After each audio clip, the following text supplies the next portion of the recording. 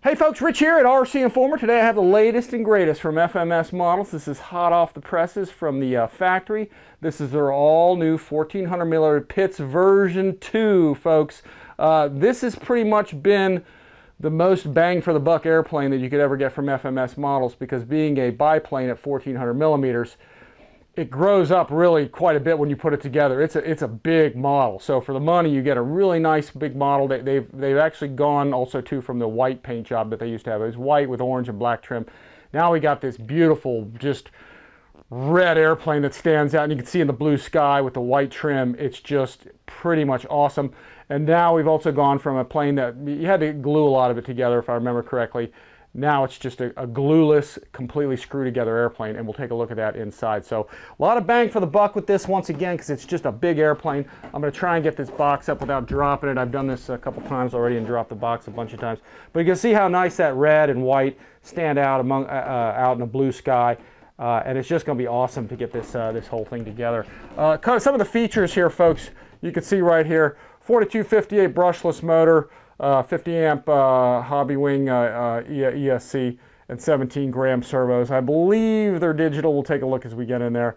It's got panel lines, pilot, rivets, all that kind of stuff, screw together, oversized battery compartment, and that's really about it. You can see the parts here that we're going to look at, and you can see how nicely laid out those are in the picture. And we're going to pull it out of the box right now. You throw that box over there, and we're going to take a look at this. FMS is double deckering their boxes now with a lot of them. So as we pull this out, I'll kind of just let everybody see how all of this looks. You can see how everything is really nicely laid out here.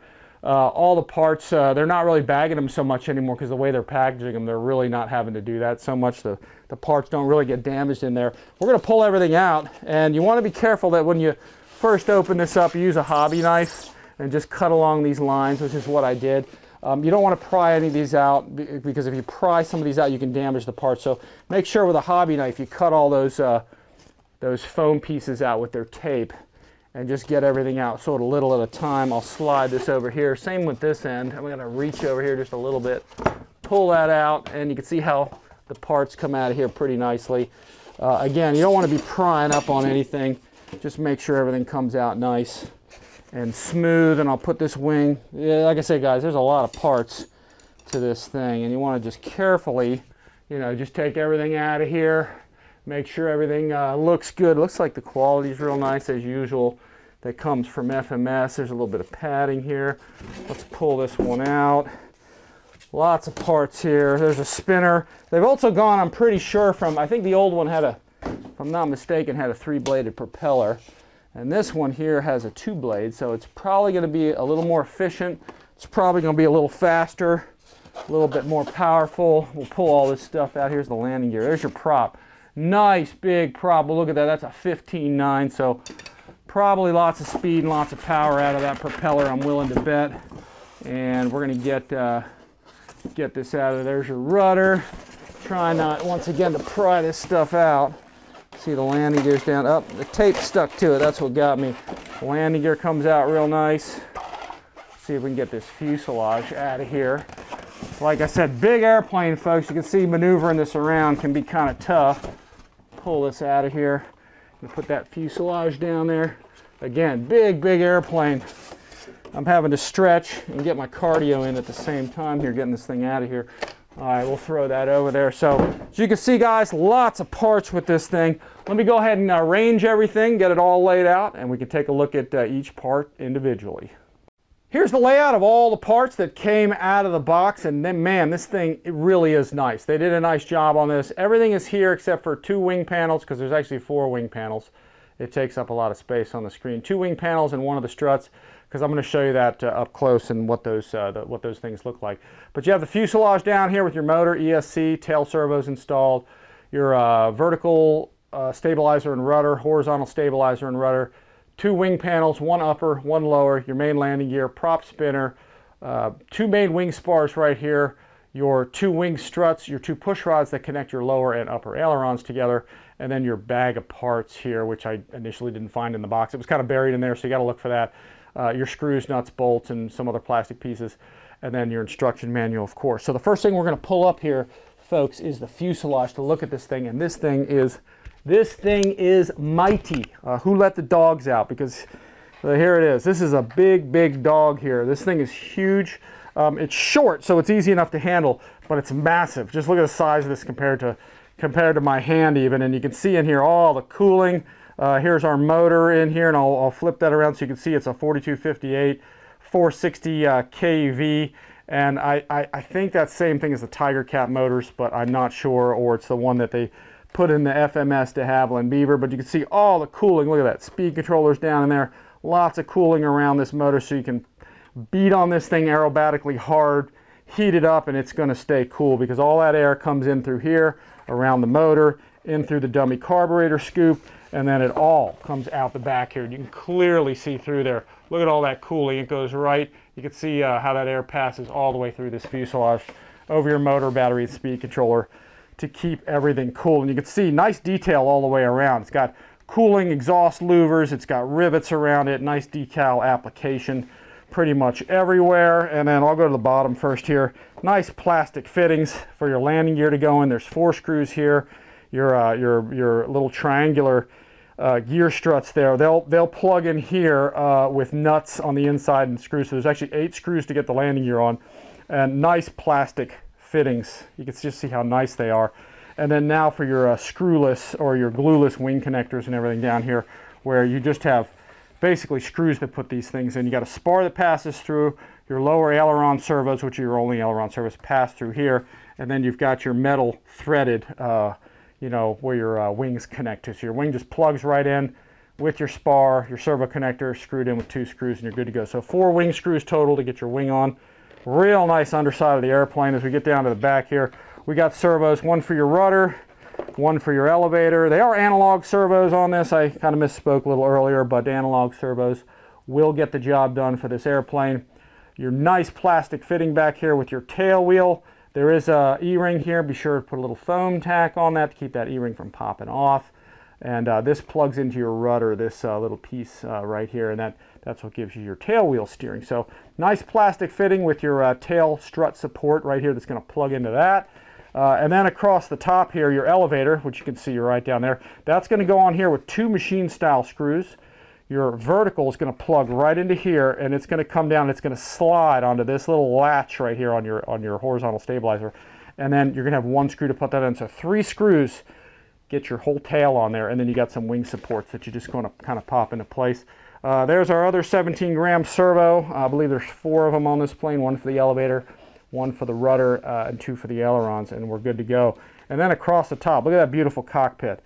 And look at those wing struts. This is one of the nicest things on this plane. You can hold it from this. You know, that's all you need to support this thing. It's a nice, tough plastic component. It glues right in here. I think you had to glue this on originally from the version 1, but now they have it all screwed in, and you can see you got metal threads to bolt your upper wing on, because your upper wing needs 4 screws as well. So metal threads all the way in there. Super nice design. I'm so glad to see them updating this airplane because it was pretty awesome. And you can see that cockpit instrument panel. Really nice detail all the way around. There's your standard FMS pilot. He's been hired to fly all the FMS airplanes, so yeah, it would be nice to have a newer pilot, but he's the guy we get. So notice the cooling hole. It helped get hot air out of there. Cooling holes down below to keep ventilation in the canopy a little bit so the heat of the sun doesn't blister and bubble this as much. And as you just saw, real nice snap canopy latch with a plastic doubler in there. That snaps on and off real nice. And inside pilots screwed in or screwed up, however you want to call it. But there's your cooling holes again. Nice canopy, tongue and groove in the front. And then look at the inside. Look at the volumes that are in this thing. You can put all kinds of batteries. Your rudder and elevator wires are coming from the back here. They did use an XT60, which probably should be fine for the low amp draw of this. However, I may desolder mine and just put blue connectors on their EC5s because all my 6-cell batteries use EC5. So, and you can see here they've updated the battery tray with their clip-in. So as you pull this thing out, you'll probably want to put some Velcro or some shelf liner or something on this to keep your battery in place with the 2 straps. And you can see how it goes all the way up there. There's your speed controller in there. And let's see, here's the challenge. Can I get this thing on in there? Yep, I can on camera, and it's great. Make sure when you get your battery tray in this airplane, as you slide it forward, don't just slide it forward, because if you're doing aerobatics and maneuvering and this slides back, you can mess up your CG. Your CG can shift back, and you can kind of have a hard time controlling the airplane, possibly lose control of it. So make sure when you push this battery tray in, it snaps into place so that battery doesn't move. You don't want your CG changing while you're flying. Once again, you pop that out, and once you get your battery in, you slide it in, snap it into place just like that. Make sure it's definitely locked in there. So we'll get the canopy back on here. Let's tongue and groove that in place. We'll snap this in, and that will clip forward. You can see right there, it's now latched in place with that nice plastic lock there. So really sweet overall, folks. Big fuselage, but it is easy to handle. It's big and fat, and again, you can see how big this thing is. And I'm going to go ahead and put that down right back there on display so you guys can see it. And then we're going to talk about the wings. Oh, knocked my camera there. This is your lower wing. This is where your servo is. 17-gram analog, your lower servo. An aileron drive, your upper one, and I'll show you that here in a second. Nice wing spar through here. Look at the fit and finish on this thing. Very nice all the way around. This thing's going to stand out like a sore thumb. It's beautiful. It's going to look nice in the blue sky. This nice bright red paint. And here's our wing connector. Again, that's your only wing servo. It plugs right in through the hole.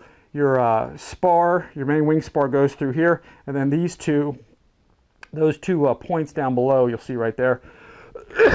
Excuse me. Those plug right into there. And your two screws will go through the bottom there. There's my other wing falling and telling me to go grab it. You can see your ball link and your rod, horn, and linkage already applied. And you've got your hinge here. So let me show you this real quick. This is your wing strut that connects the two together. You can see how nice and easy that is to get on and off. I don't remember how the old style was, but it might have been more difficult than this. I don't remember. But you just slide that in place and it's on. And your upper wing goes in here as well, which is the thing that just fell and told me to, hey, pick it up. And here's our upper wing, and I'll show you that right here. You can see how nice of a fit and nice finish that this wing has. They painted it all red, applied the decals to it really nicely, and this is the part that plugs in to your upper wing struts right there. Your spar passes through here, and then on the underside here, you can see how nice and clean this is. Spars running through here, and then that's where your pylon to join your upper and lower wing connect. Your ailerons and all the hinges on this airplane are hinged with foam hinges, so you want to give those a little bit of flex, make sure they're moving well, and you can see in there they are laminated. If you see a little cracking in there, most of the time that's just the paint because it's a laminated hinge. If you have any issues with this, just let the factory or wherever you bought it from know. However, if I ever have a problem with a foam hinge like this, I will usually just run some foam tack down the middle of that. I'll just put some foam tack in there with a Q-tip, just run it down there, make sure it dries, and then you'll have a nice tough hinge again. So, but again, your upper and your lower ailerons connect with this little connector you can see right here. Get a good look at that right there. And there's your struts that connect your lower, push rods that connect your lower ailerons to your upper. So both your upper and lower ailerons are going to move together through that strut, through the lower 17-gram servo. So let me get those wings away. There's wings everywhere. And I'm going to go down in here and grab my tail surfaces to show you guys how nicely these things are going to go together. So your lower one just gets bolted right on there. And you can see this locking mechanism underneath here.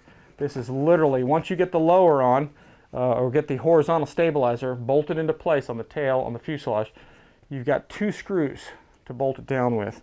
And then this piece here, if I can show it to y'all, that's gonna fit right in here, and then it's gonna slide forward, and it's gonna lock the two in place.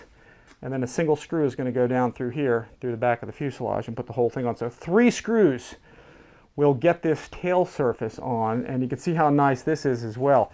Again, you'll probably see a little cracking here. In most cases, that's the paint. It's not the hinge. This is a laminated hinge. But again, if you have any problems, run some foam tack down there, top and bottom. This is pretty normal for foam hinges.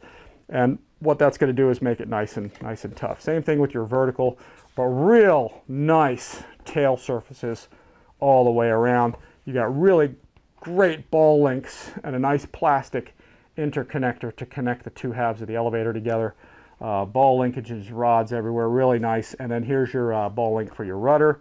You can see how nicely, lots of tail deflection there, and nice plastic fitting where your tail wheel strut or pin is going to slide in there, and there's a little screw to kind of bolt that and keep that on so your rudder and your tail wheel turn together. So really nice empennage, real nice tail on this airplane. And I'll go ahead and I'll put that down, and we'll get the landing gear out here. Let's take a look at this. This is tough stuff, folks. They did a nice job on this. 8 screws to get your landing gear on. You can see how nice this is. It's going to flex and it's going to pivot. Let me see if I can get this right. It's going to flex and pivot on those hinge points. So you've got lots of suspension through this metal rod here. And the wheels are real nice overall. They spin well, and just real nice tough landing gear. Nicely applied decals all the way around. I remember flying this plane before. It does have some tough gear, so you can it'll compress quite a bit and give you the suspension that you need on grass and so forth. And then here's one of the newer parts, prop and spinner. I think this is the same prop they have on the de Havilland Beavers, a 15.9 prop. It's massive, lots of power, and I think this plane, if I'm not mistaken, used to have a 3-bladed propeller. So we're now at a 2-bladed propeller, and it's going to be much more powerful this way, I think. It's going to probably have boatloads of speed and power now, because this thing just pulls hard, if I remember correctly, especially with this prop on there on the de Havilland Beaver. Nice spinner all the way around, hex drive for positive lock on the motor. And here's your wing spars. We took a look at your struts. These are your 2 interconnecting rods that we just talked about that connect your lower ailerons to your upper ailerons. They're pretty nice, come with fuel tubing on them already, and they're ready to snap into place. These are some of the older style FMS links that I always liked. These were awesome. They're nice and tough. They're just a pin style, no need for a ball link, but they're nice and tough and nice thick rods all the way around. And then we got your parts manual, your parts bag, and the manual. You can see the parts here. These 2 pieces right here are your tail struts. I think they're mostly cosmetic, but they do provide a little bit of strength. And then you've got some doublers for the top of the wing. This is a doubler for the landing gear. Your rudder and elevator rod and ball link, and then screws and nuts just to get your wings on. There are a few screws to get this together, but that's it. It's just screws, which is real nice. And then you've got a Y harness. I'm pretty sure that's for your ailerons to get the 2 wing aileron servos in sync together. I'll go ahead and throw those down there. And then, of course, we got your instruction manual. This is bent. It's messing me up a little bit, but as we move along here, I'll get through here. There's your parts right there, all laid out just as we talked about. You can see everything's there. And then your instructions. It shows 8 screws for your landing gear to get that in place. You got 4 screws for your lower wing. Your tail horizontal goes on with 2 more screws. You've got 1 screw in that latch mechanism we talked about to get your rudder in place. And then we've got your tail horns and ball links. You just pop into place. Let's go along here. We've got your lower struts for your horizontal stabilizer. Again, I think those are mostly cosmetic, but you know, once you snap them in, they do provide some support there. There's your 2 wing struts we talked about that just snap into place. You put your upper wing on, snap the struts into place. There is a spar for that, so there's a spar for both wings. And then you've got those upper, you can see right there. Those 2 right there are your doublers for your wings. So again, 4 wing screws for the top wing. And then that's it. They show you latching they show the pylons being actually latched there second. I did that a little out of order. Then you got your prop and spinner right here, and your canopy, battery, and everything kind of snaps into place. They talk about proper control throws. I'll talk about that more as I fly this airplane. And the CG, most important thing really in there. 155 to 165 aft of the leading edge, and that looks like it's the upper wing, because the upper wing has a little bit of a sweep to it. So, but I'll talk about that more as we fly it. Usually there's a programming guide in here, but I'm not sure if they are including that in here anymore. It may or may not be here. I don't think it is in here. But anyway, that's really it, folks. I'm dying to get this one out to the field. This is a beautiful, big bang for the buck type airplane from FMS. It's huge. It's huge in its mass. The wingspan's only 1,400 millimeters, but it's a nice airplane once you get this together. And I can't wait to get this out there and fly it. It's just going to really stand out at the field. It's big and bright and very, very well made. The new design is pretty awesome. So anyway, guys, stay tuned for the flight video. Please like and subscribe. Check out the video links I'll throw here at the end. And once again, folks, thanks for watching RC Informer, and as always, we'll see you next time.